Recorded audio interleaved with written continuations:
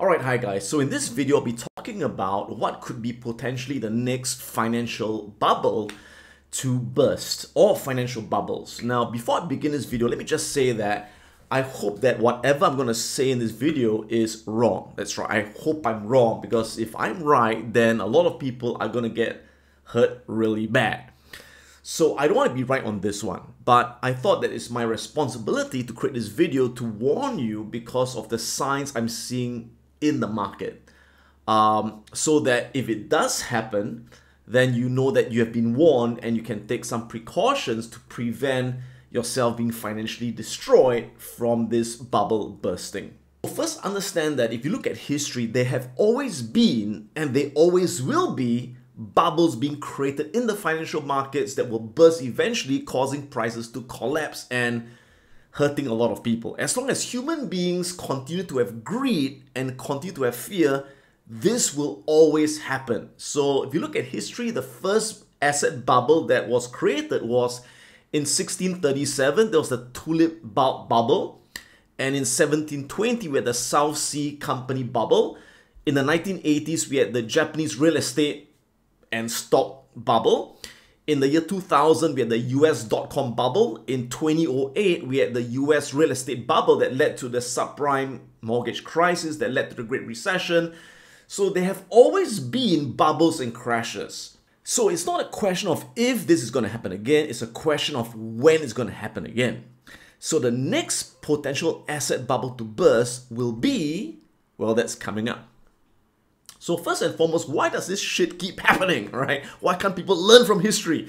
Well, like I said, because as long as people have greed and fear, it will always happen. So first and foremost, what creates a bubble? Well, a bubble first starts with prices of a certain asset. Could be any asset, could be a tulip bulb, could be real estate, could be stocks, could be bonds, could be any asset. A price starts appreciating higher and higher and higher, and people get excited because as the price goes up, people are getting rich. They think, I want to get rich as well. So they start buying, and everyone starts buying. Now, when everyone starts jumping in, prices keep going up, and they start going up to unsustainable levels eventually, which means the price goes up and it far exceeds the fundamental value of the asset by a wide margin. Like, look at this little graphic I drew over here, right? So this green line represents the fundamental intrinsic value of the asset. So what happens is that the price goes up to a level where it's far beyond what that asset should really be worth, and it becomes unsustainable, right? You know, can't go up and stay up there forever. So why does this happen? Because it is speculative demand. People buying, hoping to sell at a higher price.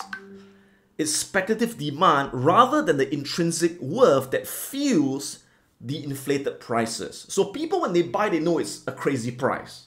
But they say it's okay because someone else would buy it at an even crazier price. So we call this the greater fool's theory. They know that if I buy, I'm a fool to pay this price, but as long as I sell to a bigger fool is willing to pay a higher price, I can make money. So when everyone thinks that way, the price keeps going up. But eventually, like a Ponzi scheme, it will eventually end, right? The bubble eventually will pop, and the price will have a massive sell-off and causing dramatic price declines. Now, here's the thing. These speculative bubbles are very hard to recognize while they are happening, because when you're in it, it's like you can't see it. But after it crashes and you look back, it becomes very obvious after it has burst. The first step to recognizing when something's in a bubble is to know, first of all, what is the fundamental value, the actual intrinsic value of the asset. So you can see that when the price gets too far from that, eventually it's gotta get back to that value. It's gotta come back home eventually. So how do you determine the fundamental or intrinsic value of any asset? That's the most important question to ask. So here's the answer. The intrinsic value of any asset comes from what it can produce or from its utility. So what does that mean? You see, there are two kinds of assets in the world. The first are what we call productive assets. And these are the assets that I like to invest in, because productive assets, they produce cash flow. They produce things. So for example, you have got real estate. So when you own real estate, it produces cash flow in terms of rental income that you can collect. If you own stocks, now what are stocks? Stocks are businesses. You own part of a business. Business generates profits and cash flow. And again, that generates dividends or retained earnings. If you own bonds, that generates interest from your bonds. If you own farmland, that it produces crops that you can sell the crops to generate cash. So when you own a productive asset, an asset that makes something, it's pretty easy to determine the value of the asset, because the value of the asset comes from what it can produce. So for example, look at real estate. So how do you know what real estate should be worth? So for example, if your property has a rental yield of say 5% yield. So what does that mean? So that basically means that if you buy a property for $500,000, every year you get about 5% in terms of rental income, which is $25,000, right? So if every year you can collect $25,000, in about 20 years, you get back the cash you paid for the property. Does it make sense?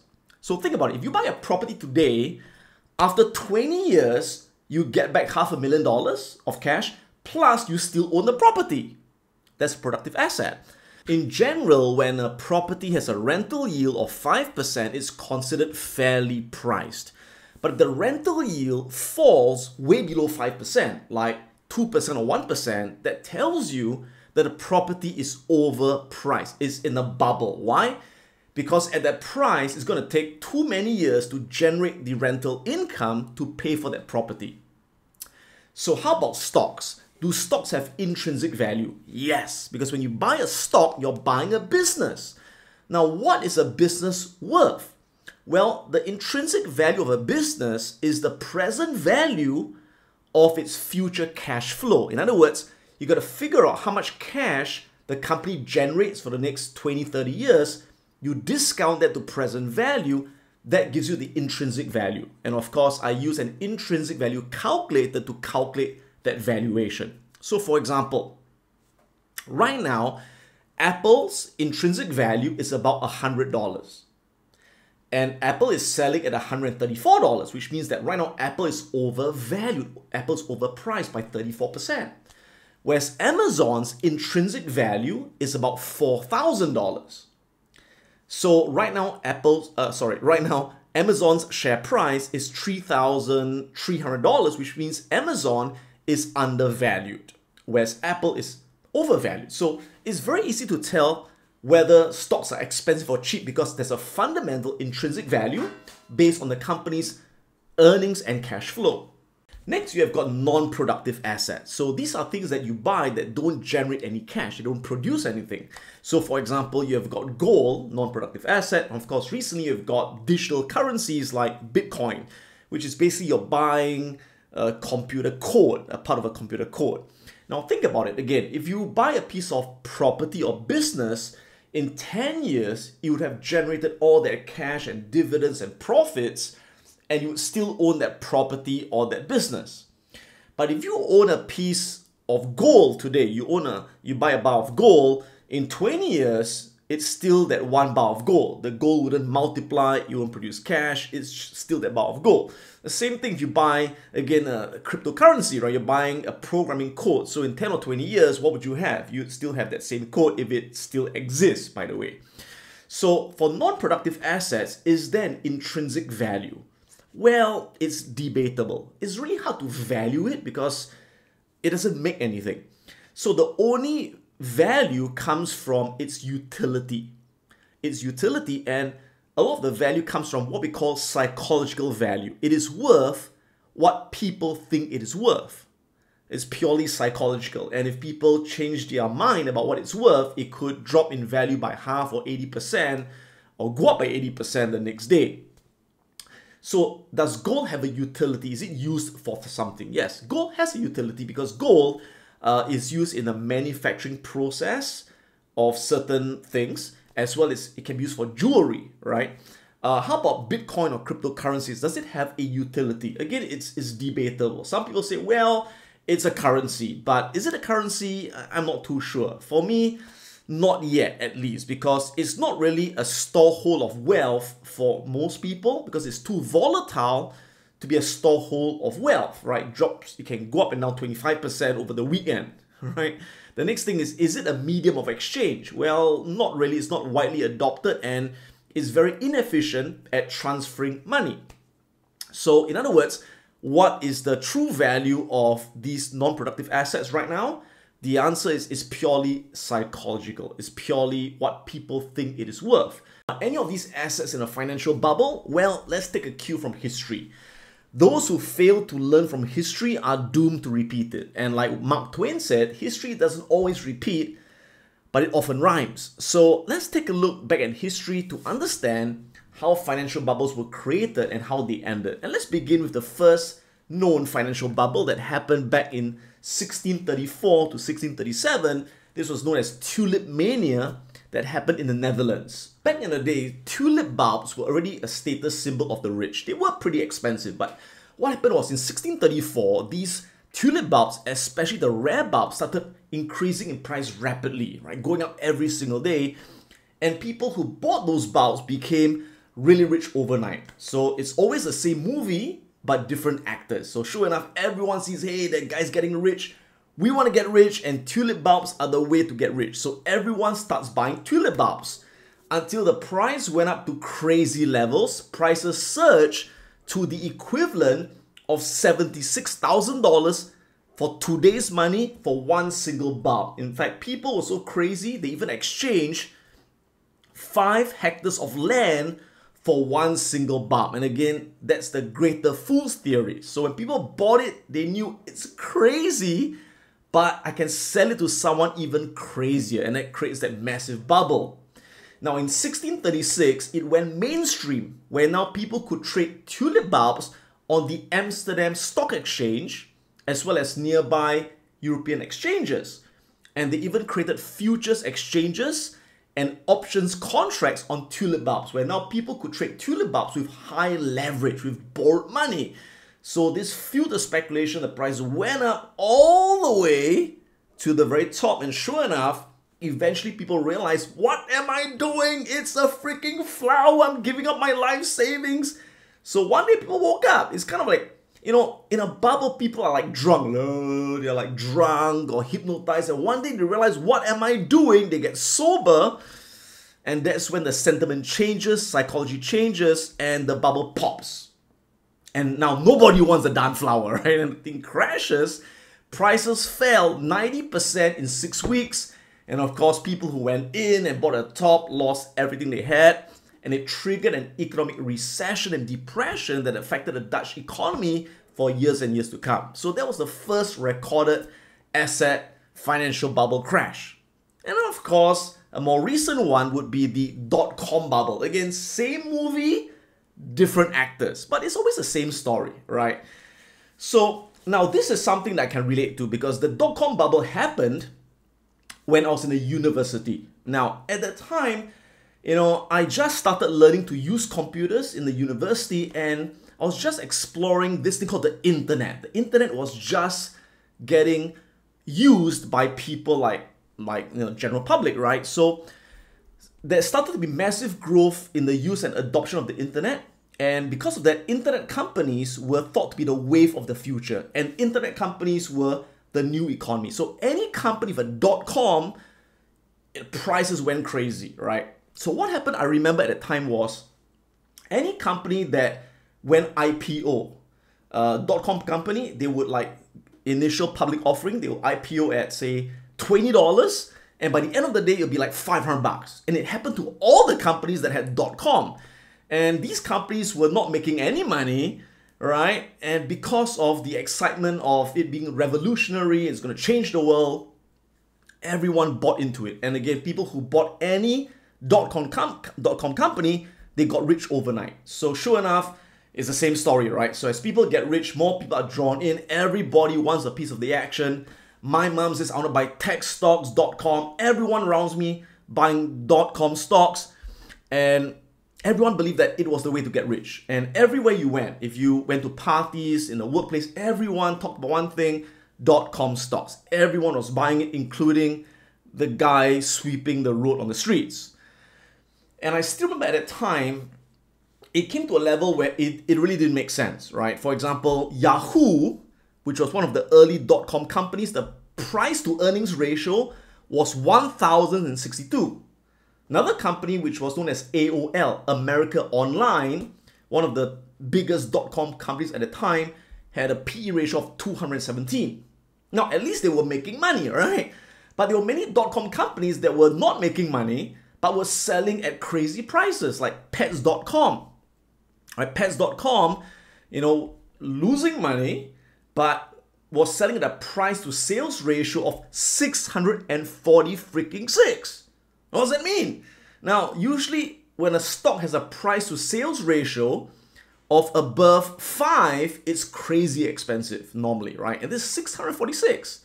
Another company was ICGE, which was Internet Capital Group, losing money, price to sales ratio 800.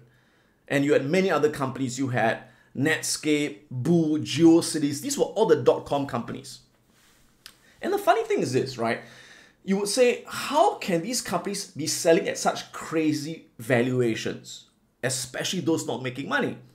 So that's when many analysts and bankers said, well, times have changed. Now it's a revolution. So traditional valuation methods like profits, like earnings, like cash flow, that's old stuff. Doesn't apply anymore, right? So now people were valuing companies using new methods known as clicks. How many clicks did the website get? They use another metric known as eyeballs, right? So as long as there were people looking at a website, people clicking on it, it justified the crazy prices.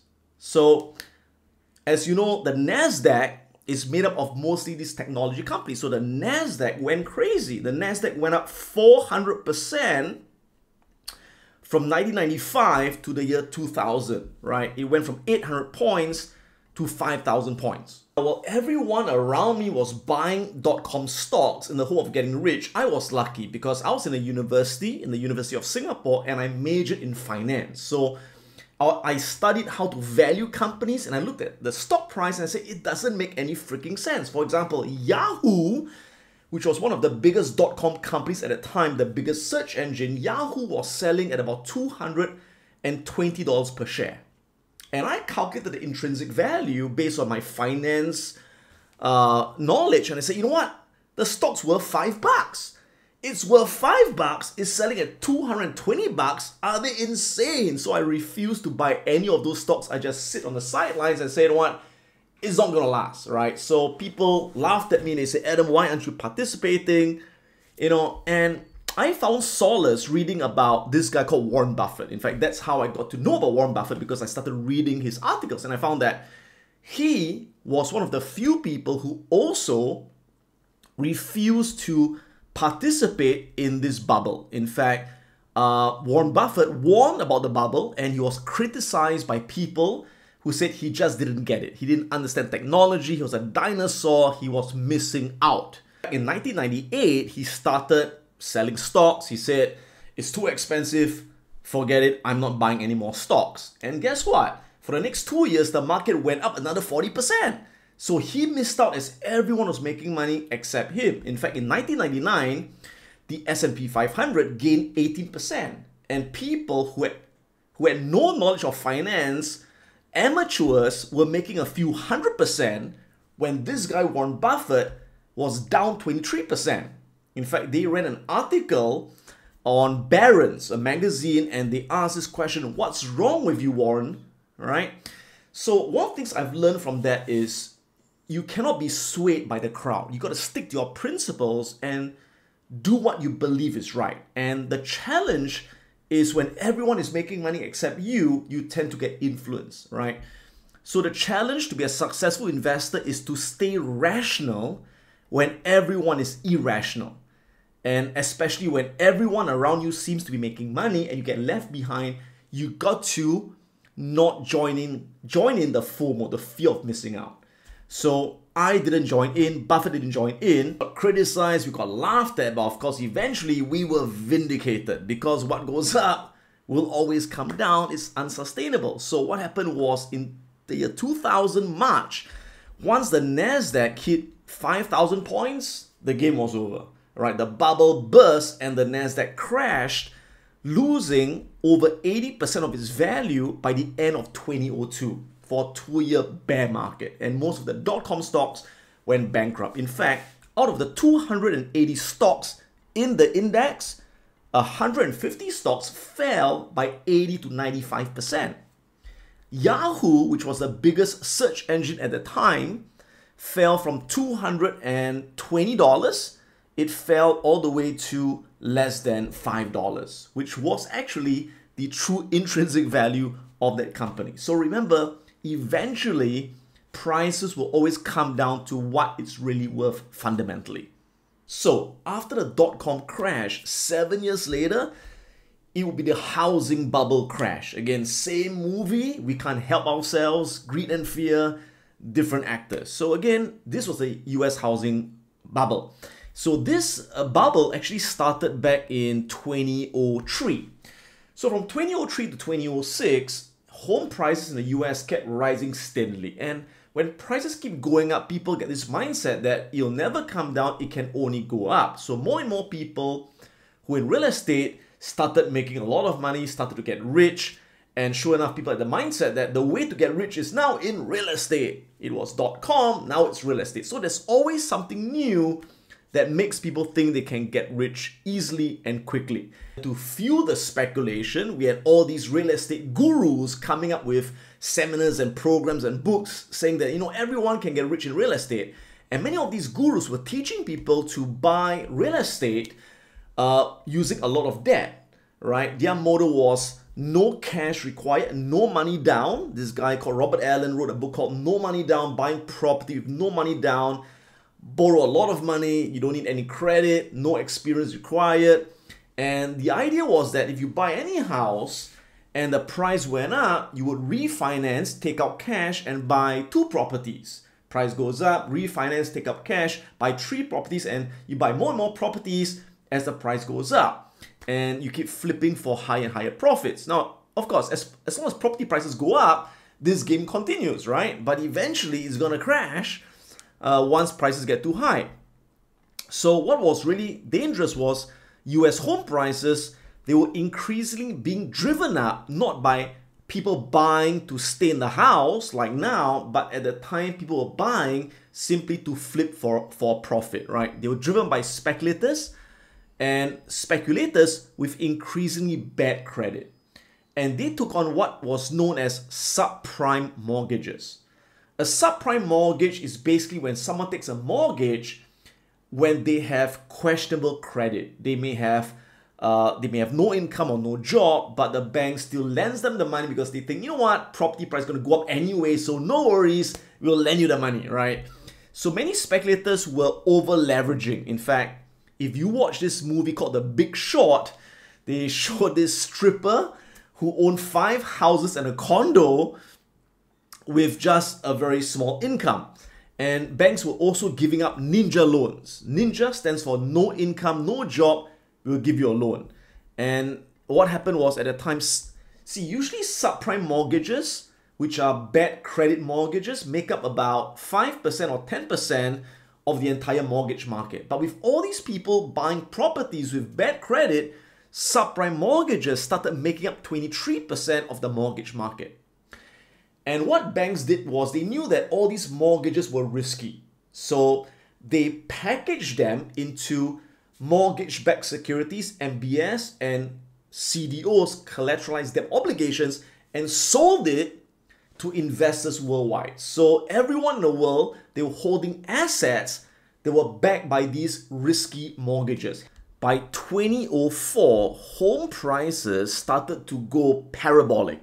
What does parabolic mean? It means that prices start to go up almost 90 degrees. And that is usually an indication that the bubble is nearing the top. You see, usually when prices go up in an uptrend, prices go up in a 45-degree fashion, 45 degrees.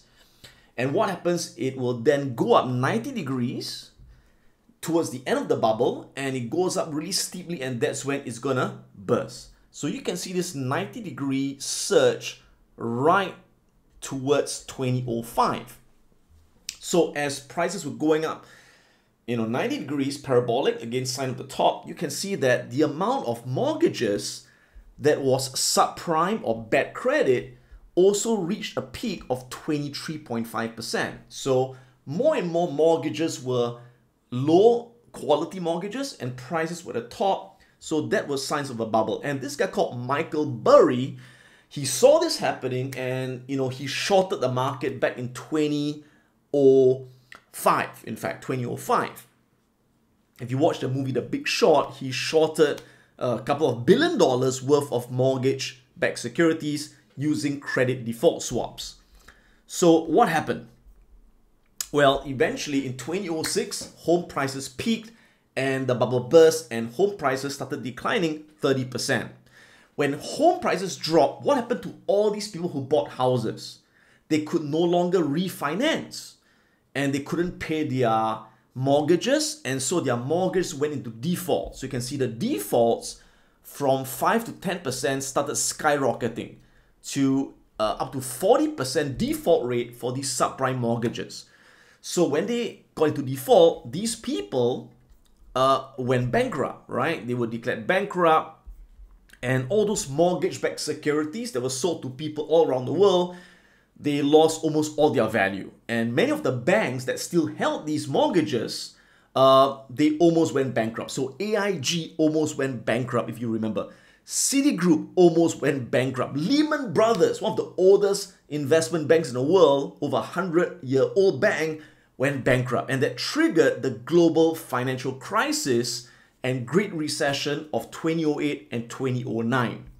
And that's what eventually brought down the stock market. So the S&P 500 crashed 55% over 1.5 years. And again, the Great Recession started. The challenges of a bubble is that you never know when it's going to burst. You know it's going to burst, but you never know exactly when. And no matter how high prices are, they could get a lot higher. Like I can tell you right now, Bitcoin cryptocurrency is in a freaking bubble. But you know what? It could still go up another 100%. So for example, if you look at Michael Burry shorted the market in 2005. But after he shorted the market, it kept going up for 2 more years. As a result, his fund had an unrealized loss of about $70 million. He had to hold on to that loss saying, I'm going to be right soon, I'm not sure when. Eventually, when the bubble burst in October 2007 and the market crashed, his fund made over $800 million. So that's the challenge. And people ask me, Adam, why don't you short the market or short cryptocurrency or short certain assets if you think it's overvalued? Because expensive could become even more expensive. The same thing happened in a dot-com bubble. Again, in 1998, prices were already insane and Buffett started getting out. He stopped buying. But from 1998 to 2000, the market went up another 40% before the bubble finally burst. And that's the main challenge, picking the exact top. What can we learn by studying past bubbles and crashes? Well, we can learn that there are certain patterns that keep recurring again and again. So once we can recognize these patterns, we know that we're in a bubble, we can be careful, and we can manage our risk. So there are altogether 7 warning signs that an asset is in a bubble. So let's go through these 7 warning signs in the next part of this video. I'll see you soon. If you want to catch my latest videos, click on the subscribe button right now. Click on the bell so you get instant notifications once I upload my latest video. If you want to check out my online courses, go to piranhaprofits.com. We're going to learn how to invest and how to trade the financial markets and create an income from all around the world. If you want to join my live Wealth Academy program, go on to wealthacademyglobal.com and find out more about how you can learn investing and trading live online. This is Adam Khoo, and may the markets be with you.